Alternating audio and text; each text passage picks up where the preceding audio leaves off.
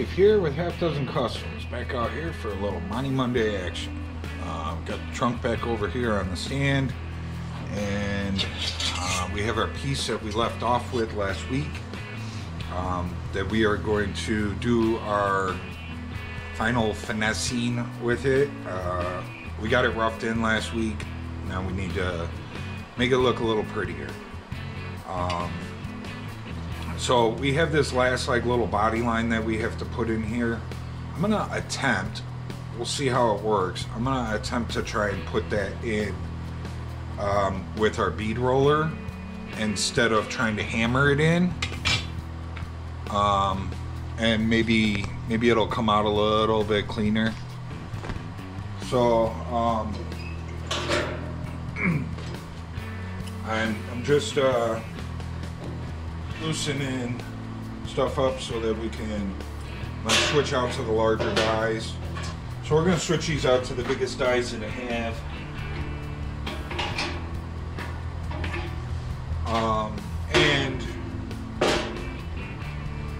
Something that I've noticed with this thing the last few times that I've used it,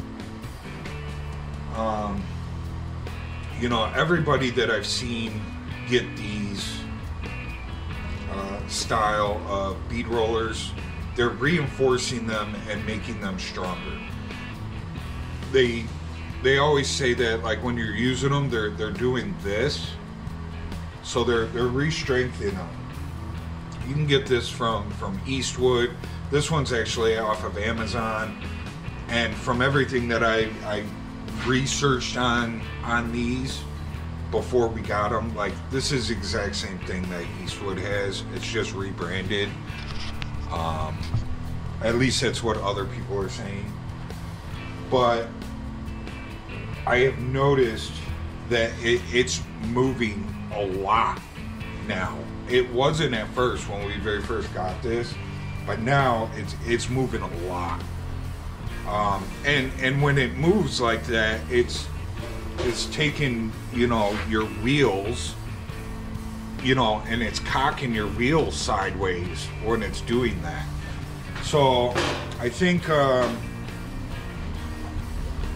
sometime soon we will be beefing this guy up.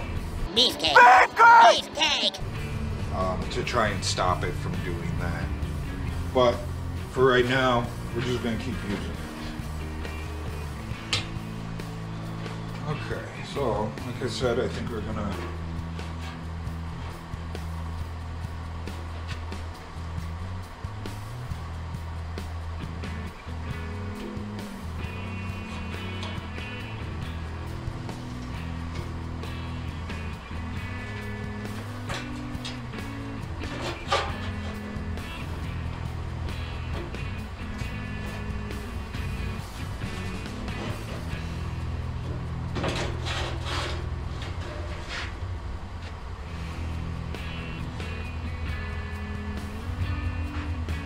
Okay, so we got our other bend in there. Let's see if that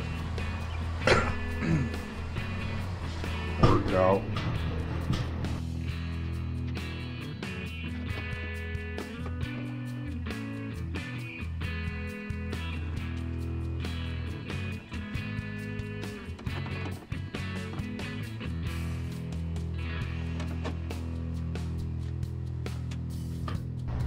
Okay, so close, but let's try that again.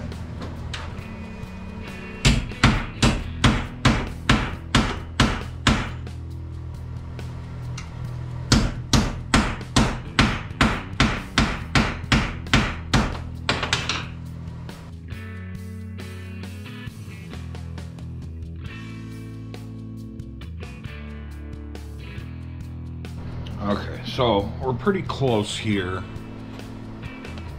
But this bend that we put in here is supposed to roll around, and then this bend disappears. So we need to hammer this all back to flat and make this curve here. So that's, you know, that's what we're gonna work on doing. I was kind of hoping maybe the the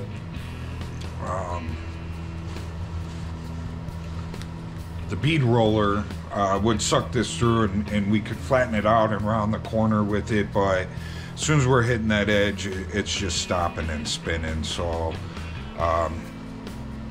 it worked how I wanted, but not really. It worked, but it didn't, so it didn't work. But yeah, let's figure out what we're gonna do here.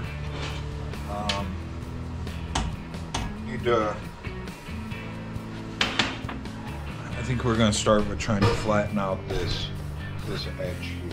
So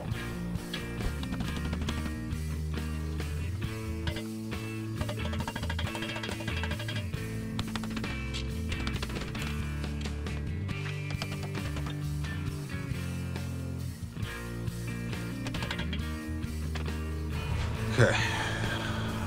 I was kind of moving all around the table there using different corners and different edges of the table, so I don't know how much of that you guys caught, but let's check and see how our fitment's looking. Alright, I think that came out awesome.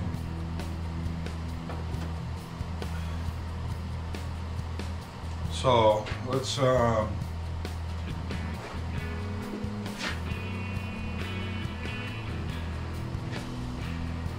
work.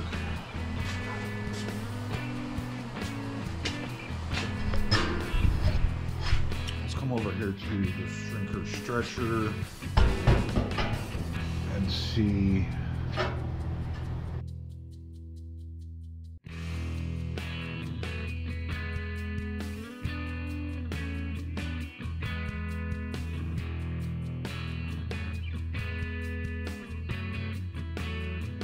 Okay, so what we did was we put a little shrink in here. Remember I told you it was starting to curve up. I told you in last week's video. So now we're kind of working back on the same plane.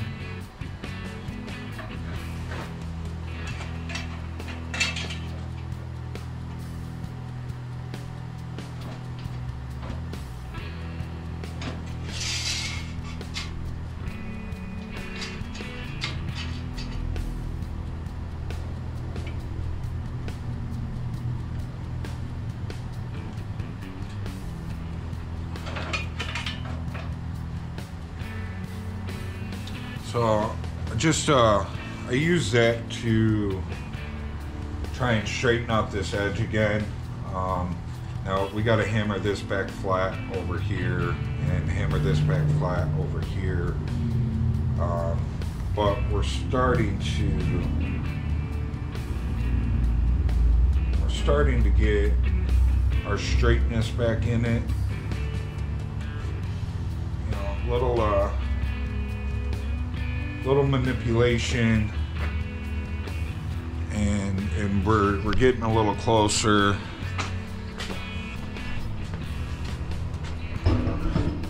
Now I probably could have, so I could have took a couple of teeth out of there, and we could have not put this bend in here, but I had this hanging off over the edge, and we re-crimped our edge in here, and it bent it regardless. So it wouldn't have mattered if I would have, you know, removed a tooth and tried not to bend it there. It still would have bent.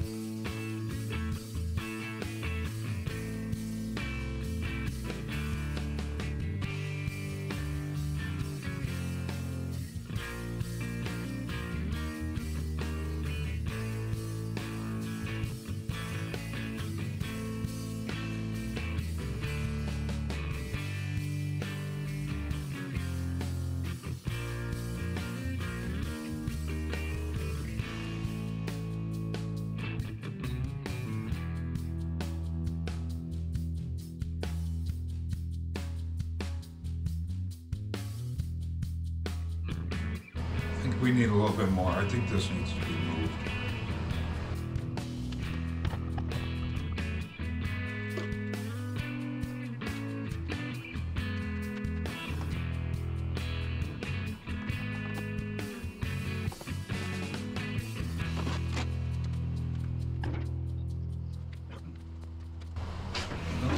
So what I'm gonna do here is we're gonna tuck this in behind where we need it.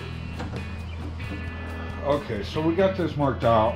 I'm not quite sure that we need to take that much off, but it gives us an idea of where we need to start. So I'm gonna get the grinder, and we'll just keep grinding until it fits.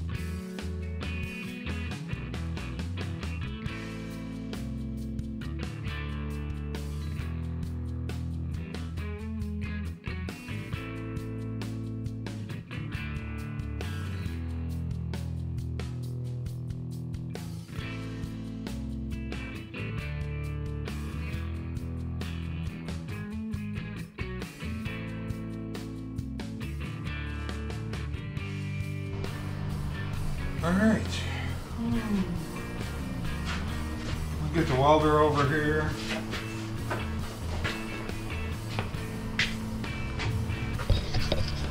All right, I think that thing fits good. I'm happy with it. I'm gonna get the welder over here, get it plugged in, set up, get a new battery, and you guys, looks like you guys need a new card as well. And we'll be back to tack that piece in. And once we get it tacked in and it's not going anywhere, I'm not going to go crazy tacking it in. We're going to try and tack it in like 3 or 4 spots.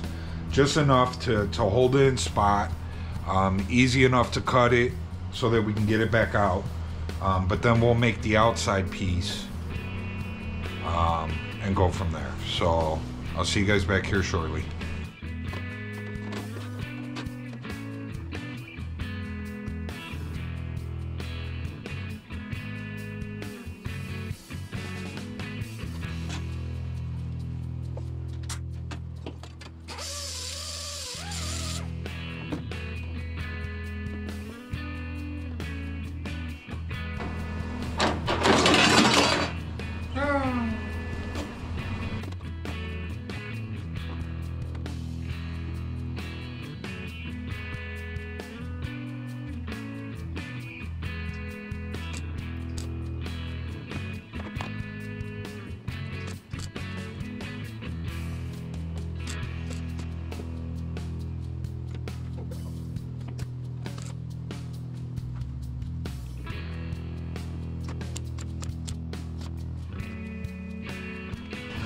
Was having a problem with welding there, and somehow my wire speed was cranked all the way up. Must have happened when I was moving it. Okay, well, we got that tacked in place. We need to clean up this edge a little bit here.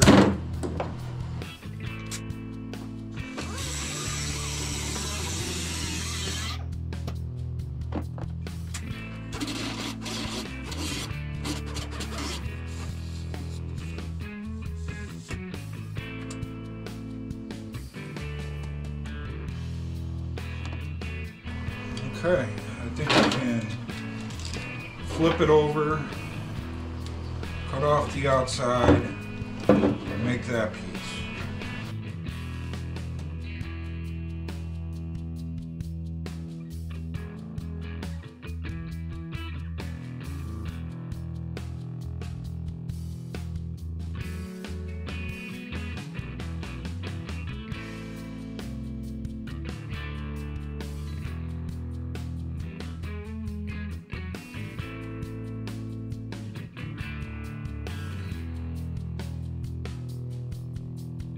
So, I tacked that piece that we cut off last week back on here so that we can use this as a template to trace out onto our metal.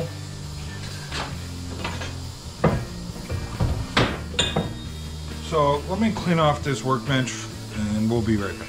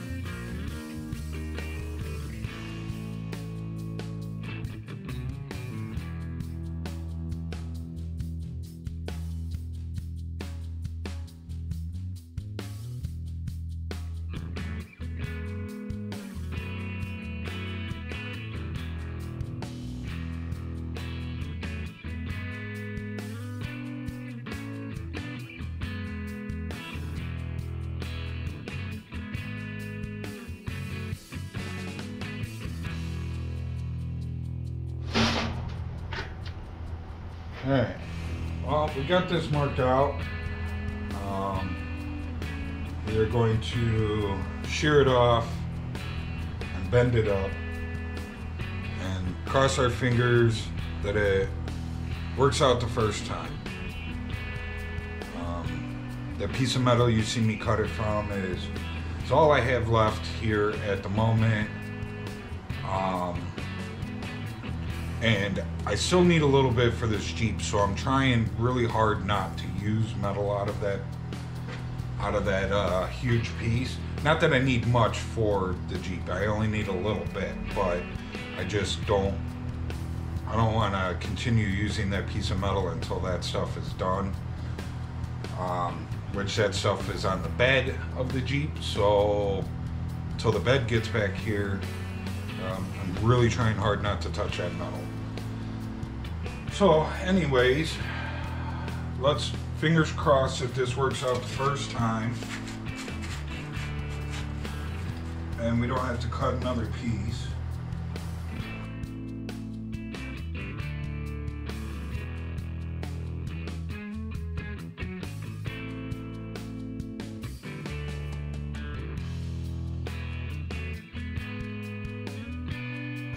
I think we're good. Even, you know, a little trimming.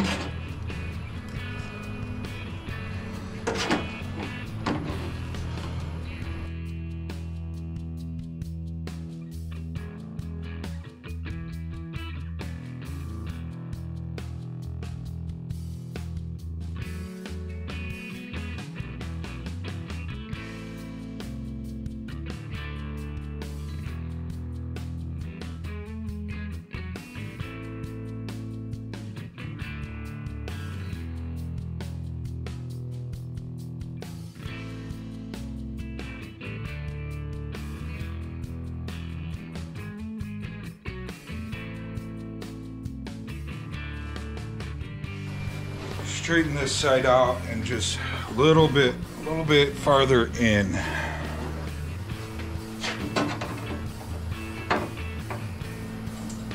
Much better.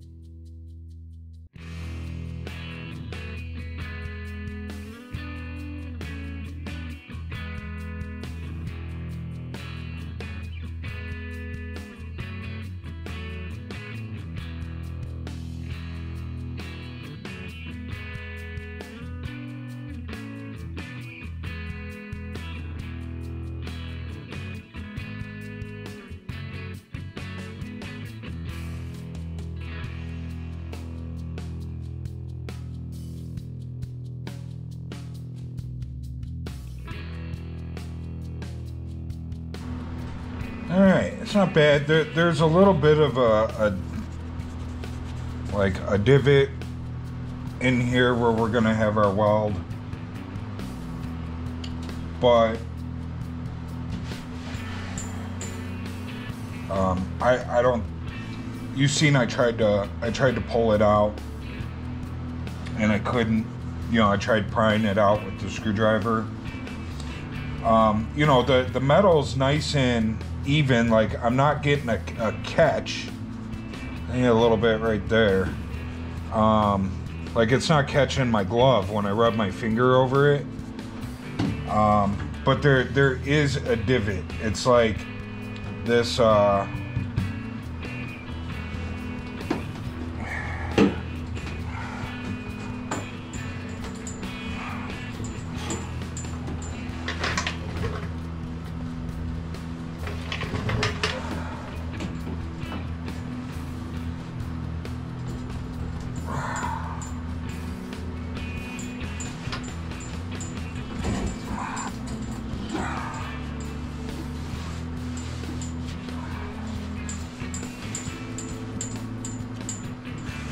That's better.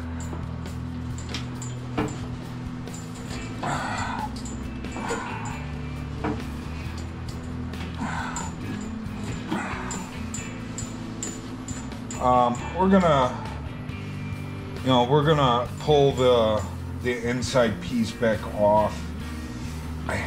Maybe we can get back there and hammer it out. I think this cuts above. You know, I think our cut on the inside's like down here, so I don't think we're gonna be able to get back there and hammer that out.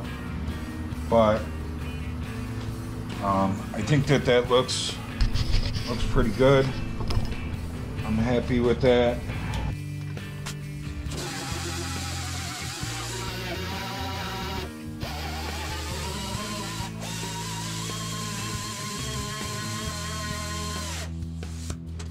Alright, let's see if we can make a piece to fit in there.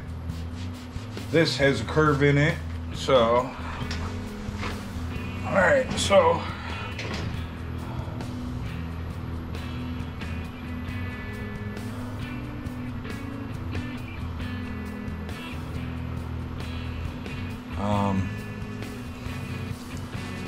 mark this out. Come on, get off there.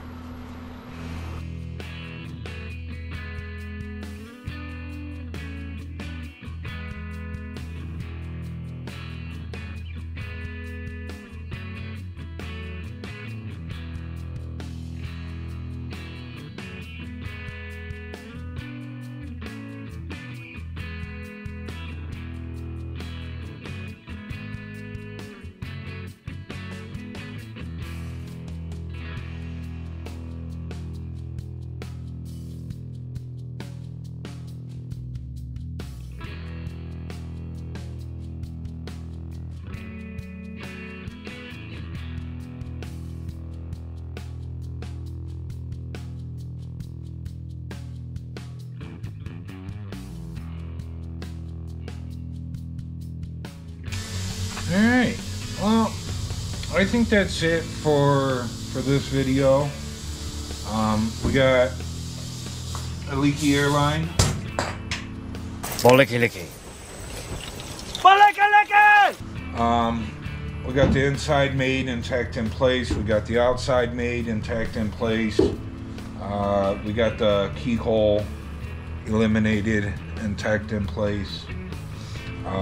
We have one little square that's over here in this corner that we still need to make and put in, but I still got to remove that inside, and we're gonna, you know, do what we need to inside to protect everything. So we'll make that when we go to put that piece back in.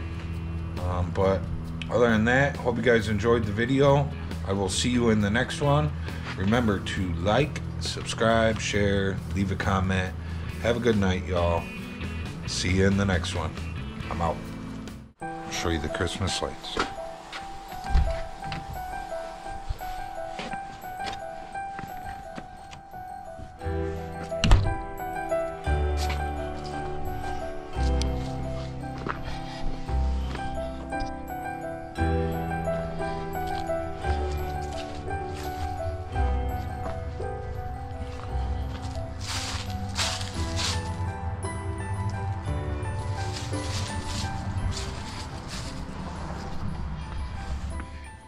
See you guys later.